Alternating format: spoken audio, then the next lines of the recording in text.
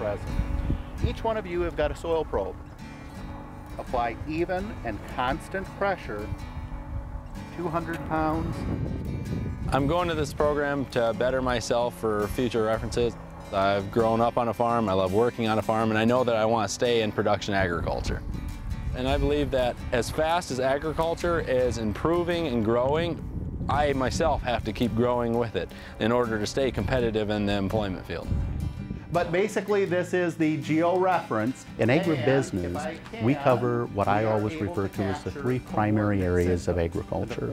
We have the agronomy, crop production. If you put your road and waterway map, animal science, livestock production, and the third area would be the management, marketing, and sales component for agriculture. The students have an opportunity during the course of their 2 years here at the college to apply what they've learned in the classroom. The students are required to complete a minimum of 240 hours of occupational experience. What you will see is we set them on the path, they shape their future. These are accessed from